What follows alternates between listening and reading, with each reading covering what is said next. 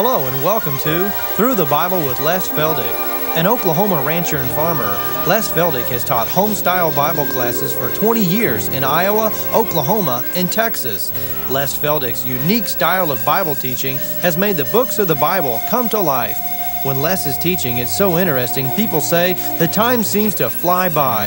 And now, here's Les Feldick. Good evening, and we're glad to have you with us again for another look at the book of Genesis.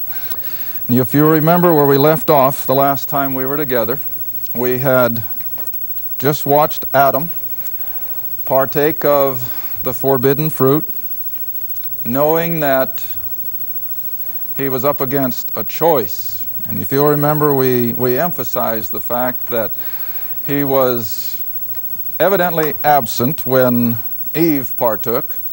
And when he came on the scene, he knew what she had done. And as the New Testament tells us, he was not deceived. In other words, Adam was in a total different state of mind than Eve. Eve was caught in a moment of weakness. And before she even realized what she had done, she had eaten. But along comes Adam now. And he has to deliberate, knowing what she has already done and where it leaves him with regard to her and with regard to the Creator. And he ate, willfully disobeyed that revealed will of God, and he ate. And we mentioned, and I think I emphasized it, and for those of you on television who have been watching this program, we trust you're catching it week by week. And also remembering that as we closed our last program, we left you with the fact that when Adam sinned, immediately he died spiritually. Now, I've put the three circles back up on the board as we had several weeks ago, only for illustration purposes. And again, for those who would be super critical, I realize that the soul and the spirit are so closely intertwined that we usually think of both of them as the same, but only for sake of illustration. And as we showed a few weeks ago, the Scripture does separate the soul and the spirit as well as the body. And we put the three circles up there just for illustration purposes, that man is a makeup of body, the soul, and the spirit, albeit the soul and spirit are closely related. Then we showed that when Adam ate, immediately, instantaneously, his spirit died and lost fellowship with his Creator, and the body, you remember, began to die. Now, Adam didn't die until 939 years later, but the moment he ate, the seeds of death entered and he began to die. He immediately died spiritually. Then, if you'll remember, we went to John's Gospel, chapter 3, where Jesus said it, and we might want to look at it because the name of the game when it comes to any kind of education is repetition, review. Always have to remember, a couple of years ago, the academic community was all shook up by a mathematics professor here in Oklahoma. If I remember correctly, it was at Rose Junior College in Oklahoma City, where he had all of a sudden taken average mathematics students and had just raised their testing level significantly so that all of academia across the country was taking notice of it, wondering how in the world he was getting these kids to learn math to the place that they were scoring so much better than the national average. You know what it amounted to? He was constantly reviewing. Instead of teaching a segment of higher mathematics and then for a week leave it and go on to something else, all through the semester he would constantly be going back so that by the time the semester ended, these kids were ready for a test having freshly reviewed what they had learned 9 weeks earlier. And I think that's what has helped me in my Bible classes. A lot of times I will, as you well know, I will apologize for reviewing something. But every time I do, someone will come up after the class and say, well, this is the first time I saw that. And so I'm trying not to apologize for review. So anyway, let's go back and just refresh our memories from last week. In John chapter 3, And it's all because of what had happened to Adam. Remember, we've been emphasizing that for the last several weeks, how that Adam was the federal head of the human race, and that it was in Adam that all of us inherited our sin nature. We're not sinners because we have done something wrong. We're not sinners because we have done something that the Bible has said not to do. We're sinners first and foremost because we're sons of Adam. Now, being sons of Adam, what are we prone to do? Sin. And this is what the Bible teaches so clearly, and this is what we're going to try and show even more clearly on the blackboard using these circles, which again is a format, I guess, that I've had more comment on than anything I've ever taught. People will tell me over and over, let's go back and study those circles. And so this is the reason I keep at it. All right, in John chapter 3, Jesus is speaking. And he says in verse 19, excuse me, in verse 19, and this is the condemnation, that light is come into the world, and men loved darkness rather than light, because their deeds were evil. For everyone that doeth evil hateth the light, neither cometh to the light, lest his deeds should be reproved. Now that's the Adamic nature. That is the very first thing we saw in Adam way back in Genesis chapter 3, that even though they had sowed fig leaves, and even though they thought now they had their nakedness covered, when they heard that the Lord was now back in the garden and ready to spend that time of communication with them in the cool of the day, what did Adam and Eve do? They ran and hid. See? Oh, they didn't want to meet God. And that has never changed. This is human nature to run from God. Now we're going to also see in the next few moments, hopefully, and again for those of you on television, we'll never get all this done in the first 30 minutes, so we trust that even though we do shut it off almost instantaneously, we'll pick it up right away again in our next program. But mankind will always run from God. But God comes right back, as Martin Luther used the expression. When I first read it, I was almost aghast. And I thought, well, no, that's just not a very nice way of putting it. But the more I thought about it, the more apropos it became. When Martin Luther referred to God in his approach to sinful men as the hound of heaven. The hound of heaven. And like I say, it thought, well, what a way to put it. But really, that's exactly the way it is. How does the hound operate? He pursues, and he pursues, and he pursues until he finally has his quarry. And that's exactly the way God pursues the person.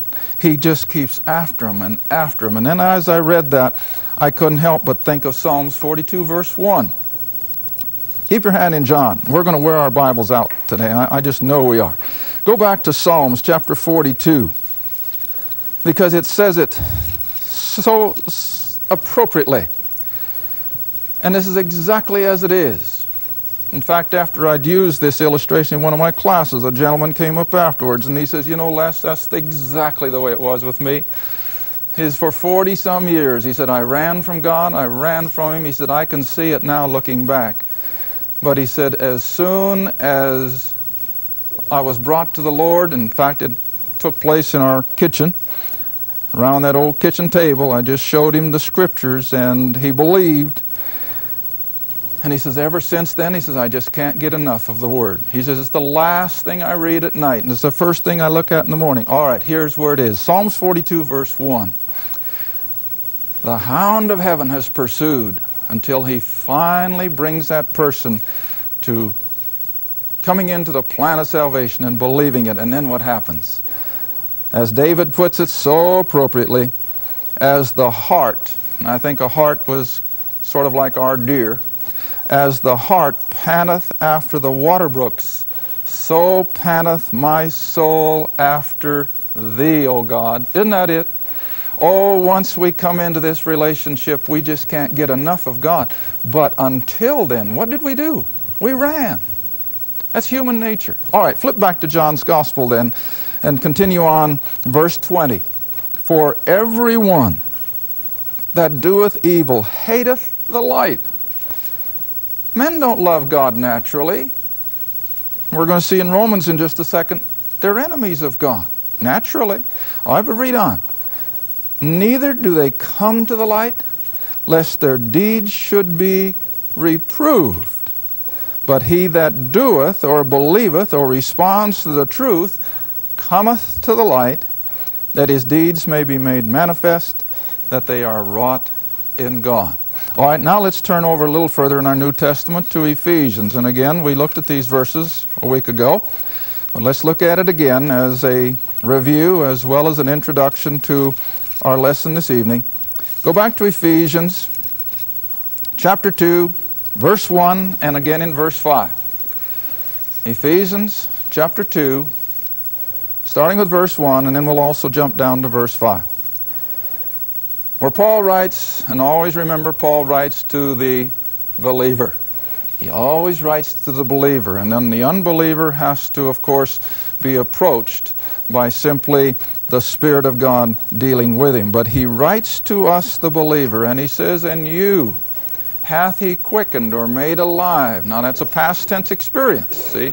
He writes to a believer that in some time in the past he was made alive.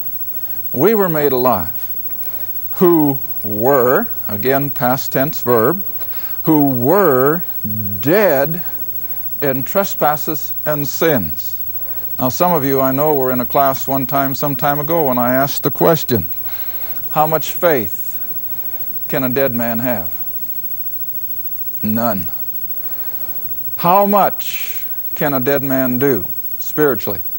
Nothing. All right. Now come down to verse 5, and it's emphasized again. Even when we were dead in sins, he hath quickened us together with Christ. By grace are you saved. Now, getting back to our circles, and while I go to the board, you can be dropping back to Matthew, if you will. And let's go back to Matthew 16. Now, the plan of salvation is so simple, of course, that a child can comprehend it. But on the other hand, as I've said before, it is so complex, it is so deep, that none of us will ever really comprehend all that God accomplishes when he grants us his salvation. But here's what I want to start out with first. Adam now, as the head of the federal race, has left the condition of every child born into the human race, beginning with his own first children, Cain and Abel, were in this spiritual situation. They were functioning bodily, physically, A-OK. The seeds of death are within them. They're going to die someday, but the body is alive and well. Within the body, they have a soul. They haven't lost that like they lost, you might say, the spirit part of them. But again, for sake of illustration only, this soul immediately, instantaneously, as the spirit died, the soul, or the very personality, became a sin nature. A sin nature. Now again, I should have pointed out when we were there in Ephesians, where in the next verse, in Ephesians chapter 2, verse 2, Paul says that we do these things that are contrary to God. How? Naturally. And maybe we should look at it. I told you we're going to wear these books out today, but go back to Ephesians. Keep your hand here in Matthew. We'll come back. But in that next verse in Ephesians 2, it says it so plainly, what I'm trying to bring across, that now, as sons of Adam, we are spiritually dead, and as a spiritually dead person, this is how we operated. This is exactly how lost people around us are living. Someone has made the expression, the world is full of walking dead people. Spiritually dead. All right, look at verse 2. He says, wherein in times past you walked according to the course of this world, according to the prince of the power of the air. Who's that? That's Satan. See? He's the god of this world. And when we're without Christ, he is the one who is in control of our life. All right? And so we walked according to the prince of the power of the air, the spirit, that is the spirit of Satan, that now worketh in the children of disobedience. Who are they? Every child of Adam that has not experienced salvation. All right, now then, let's go back to Matthew. The thing that is hard to comprehend is that if we as individuals are what the Bible says we are, and we'll be looking also in Romans chapter 3, verse 23, where it says, all have sinned and come short of the glory of God. Every one of us, by virtue of being sons of Adam, here's where we begin. We're nothing more than a body with a sin nature, and we've got nothing going within us that would make us want to approach God. Now, when people become religious, that is something that is pressed upon them by society, by parents, or whatever. Our inhibitions are put in place, and it's fortunate that they are, or society would never operate. But that is not what is required to get right with God. Now, when I can help people see this, then they can begin to understand a little more of that, well, it was almost made less than what it should be during President Carter's administration when he used the expression, you all remember it, that he was a born-again Christian. What did that do to the term born again? Oh, the world just picked it up, and Chrysler Corporation spoke of being born again, and defunct professional teams who finally got back on top, oh, they had a born-again experience. That's not what the Bible was talking about. And so now, rather than using that particular term, born again, I prefer to use what it should have been even in our scriptures in the first place, and that is born from above. What did God do? All right, here we are now again. Body with nothing but a sin nature and no concept of God, no communication with God. How, if we're spiritually dead, do we become capable of believing anything? Now, I always maintain that the first step of faith, and remember what faith is, taking God at His word. The first step of faith is believing that the Bible says I'm a sinner. That's the first step. And that's the first thing that people rebel at. They say, I'm not that bad. I'm pretty good. But the Bible says we're sinners. And remember, not because of what we've done, but because we're sons of Adam. All right. So God must do something. And this, I know, can cause controversy in a hurry. In fact, it's been debated by theologians ever since the Reformation. And it's the idea of Calvinism as over against Arminianism. Now, a lot of people don't even know what that is, unfortunately. But you see, back in the Reformation, men such as Calvin, and I think Luther, a lot of people probably wouldn't agree with me, but I think Luther was more Calvinistic than most people think. But you see, Calvin came up with this idea that nothing can happen spiritually unless God makes the first move. Then there were those who followed Calvin who took it a step too far, I think, and they became what today we call extreme Calvinists. And they are the folk who maintain that it doesn't make any difference if we preach the Word or if we send missionaries. Doesn't make any difference, because if a person is going to be saved, God's going to see to it he's saved, so why worry about it? Well, that's not Scripture. But on the other hand, the Arminian view, who was contemporary, of course, with Calvin, he came up with the idea that Calvin was all wrong, that everything with regard to man's salvation was based on the man's own free will. That if a man decided to become a child of God, he was the one who made the decision. Well, that is certainly not according to Scripture. In fact, I normally don't like to read things, but I just happened to run across last night a statement by a great theologian of a bygone day. He's no longer with us, Dr. Lewis Sperry Chafer. And he's quoted so many times on various subjects. And if I may, let me just read just one little paragraph.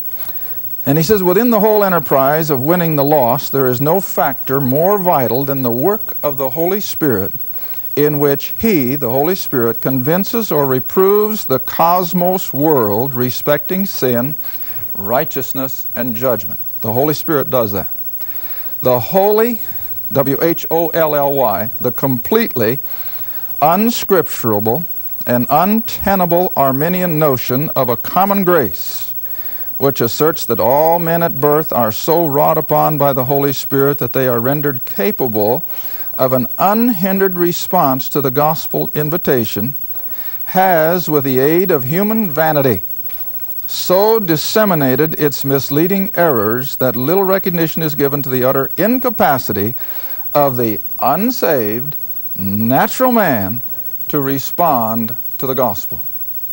Now that's a rather deep way of putting it, but what he's really saying is that none of us have anything within us that energizes us to approach God for salvation on our own.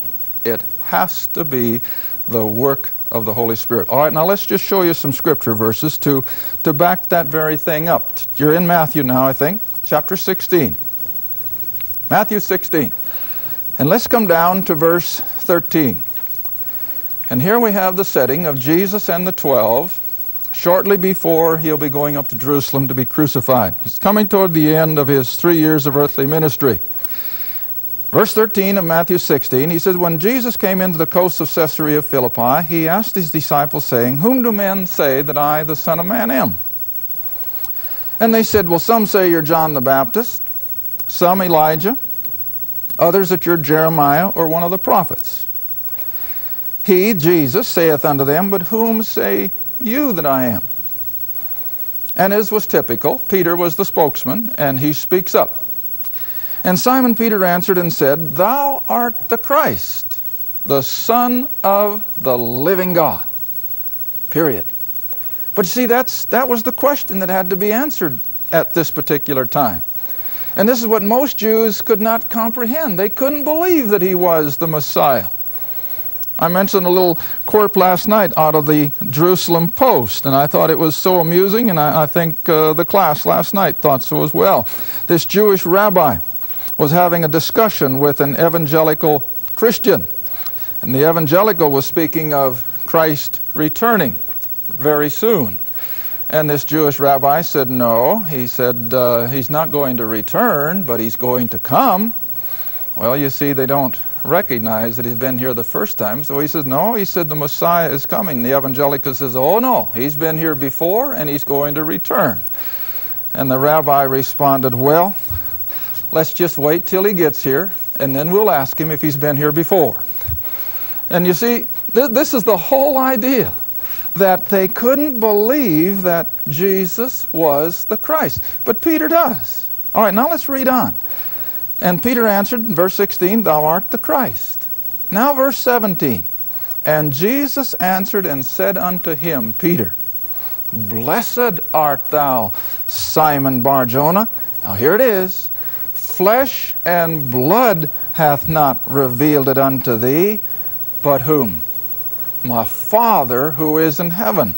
Now, of course, the Holy Spirit has not come down in a functional role as we know it now today, and so the term, the Father, is absolutely appropriate. All right, let's quickly go now to Acts chapter 16, if you will. Now, let's back up, John 15. I want to stop at John on the way through. Stop at John chapter 15, and then we'll go to Acts chapter 16, and then I imagine our time is gone. John chapter 15. Drop down to verse 16. If you happen to have a red letter Bible, it's in red. Jesus is speaking. All got it? John chapter 15, verse 16. Jesus says, you have not chosen me, but I have chosen you and ordained you that you should go and bring forth fruit, and that your fruit should remain, that whatsoever you shall ask of the Father in my name, He may give it you. All right? How did these disciples get to where they were? Jesus chose them. They were chosen. All right? Let's move on now. I just said to Acts chapter 16. Now we come into Paul's ministry. And here we've got Paul in the land of Greece. He has just recently come over after that Macedonian call. And he's in Philippi. And on the particular Sabbath day, he goes out to a little, I think a riverside park, where evidently Jewish people were meeting, since they didn't have a synagogue evidently, but they're meeting out here by the riverside. And then verse 14, and a certain woman named Lydia, a seller of purple of the city of Thyatira, who worshipped God. Now she had a concept of God, but she knew nothing of God's salvation. Now there's a lot of people like that, you know, even in Scripture.